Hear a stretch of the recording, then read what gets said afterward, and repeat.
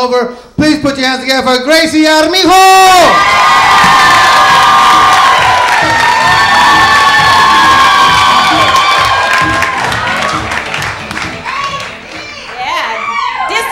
I love disco. This tells you how old I am. Well, you know what? As we go along this show, we're going to get taller and taller. Just want to let you guys know that.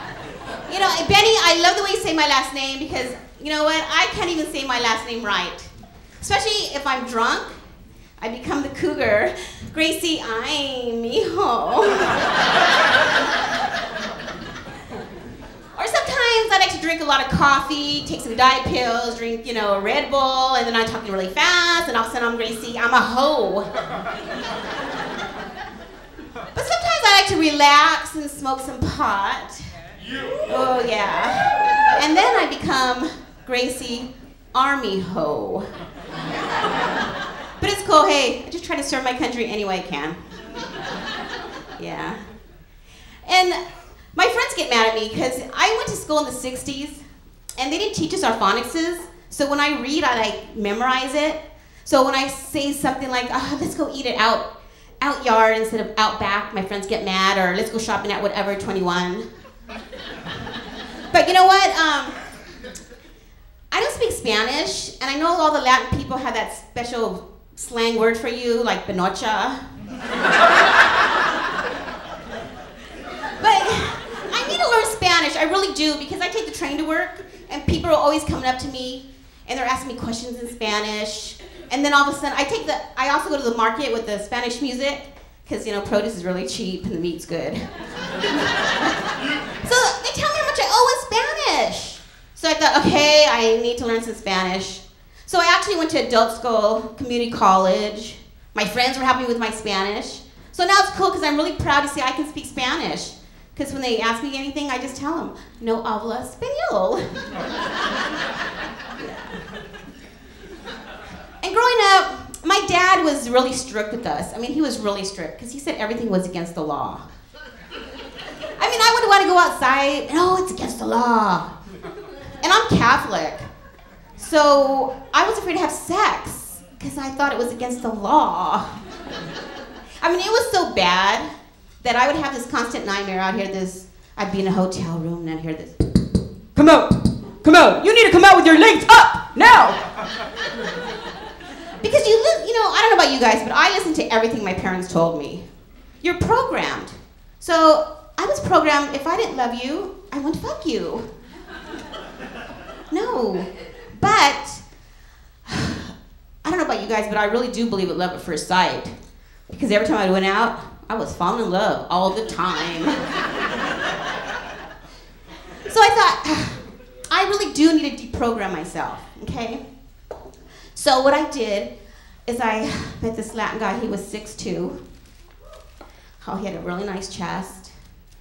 He had a six-pack, and he had that bunny trail going on. Oh my gosh, he was like all over me. Then all of a sudden I'm hearing, ring, ring, ring. What happens? The phone starts ringing. Please, you guys know how to be a dream, because Latin guys, they're not 6'2", they're more like 5'2". And if they have a six-pack, you know where it's gonna be? In the refrigerator. Yeah. Okay, I was married. And I was married to a Latin guy. I'll tell you guys, I mean, he was like, I think he was macho, but I'm not really sure. But I think he was macho. But we would always party. We were always going to parties all the time. And it was, you know, I'd be in the house with all the women and he'd be outside with all the guys. Then he's calling me because he needs a beer. So I'm, you know, my friends are calling, hey, your husband's calling. Thinking, oh cool, I get to go outside and party with him. No, he wanted me to give him a beer. So I had to make him get off the ice chest to give it to him. But you know what? There's always payback, guys. Because I became the waitress from hell. Because I had to serve him his beans with the little boogers in them. So here, honey, here's your booger beans, your carne asada, and rice. So see, girls, you can always pay them back without them knowing. Because you know they always want you to give them their plate. Yeah. And marriage too. And no, I cook for my husband all the time, and I'm thinking I'm a really good cook. And I'm cooking, and he says, it doesn't taste like my mom's. doesn't taste like your mom's. So does this mean I have to ask your mom how to suck your dick too? And then he said, yeah! Can you believe that? But you know what, I'm a good wife because I practiced for a few weeks till I was really good at it. And then he had to ask me who I was blowing. So I told him, honey, go ask your dad. Yeah. And I'm getting old. I hate to admit it. I didn't realize how old I was until I started getting letters from Rose Hills and Forest Lawn. I said, damn. And then CVS sent me a sample of a Depend. And the city I live in said I can use their senior citizen facility. Damn, it's like getting old sucks. Because, you know, I'm buying cream all the time. Oh, I need to stay young, I'll buy cream. So I thought, oh, I'll put some cream down here to look young. But you know what, cream's too expensive. So I just let the bush grow back. Yeah. And when I turned 50, I won't tell you how old I am, I'll tell you later. But when I did turn 50, I went to the doctor to have a physical, because I'm thinking, oh, I better find out what's wrong with me. So I go get my results, and what does he say? Oh, Miss Armijo, do you know you have high cholesterol? Okay, that's no cheese, no fried food. There goes all my Mexican food, right? Then he says, oh, Miss Armijo, you have diverticulitis. Well, if you don't know what that means, that's in intestines. You have little pockets, so you can't eat seeds, popcorn. Okay, there goes all my snacks. Then he says, Miss Armijo, oh, Miss Armijo, you have high blood pressure. So there goes all my canned and frozen foods. And then I just looked at him and I was really sad because I told him, Doctor, thank you for telling me that I am going to die because I know I'm going to die from starvation. Yeah. And getting old too, your friends change also. Because, you know, they don't even want to go to parties anymore for their birthdays. You know what they want to do? They want to go to Sunday brunch. At 9 o'clock in the morning. By 12 o'clock, these bitches are fucked up. You know, they got one in the bathroom throwing up her $30 brunch.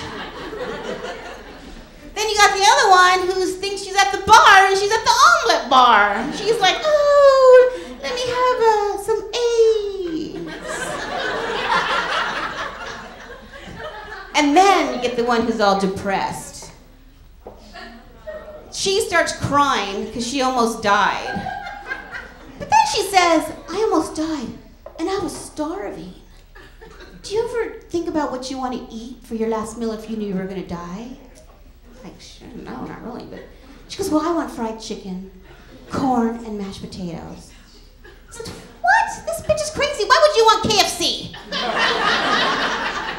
Because you know what? I'm Catholic, and for my last supper, I'll tell you, I want Holy Communion and a good glass of wine because I love my Jesus juice. Yeah. And my daughter, like I said, before I go, my daughter got married last year, and you know, weddings are very expensive. So I knew if I knew she wanted to be a princess or queen or whatever for one day, I would have gave her a quinceañera or sweet 16.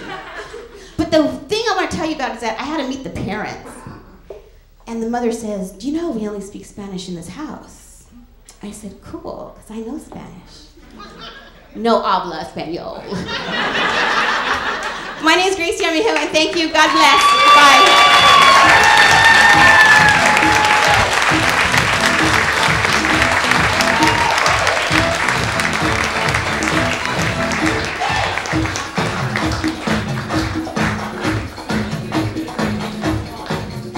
Yeah, for Gracie Armijo!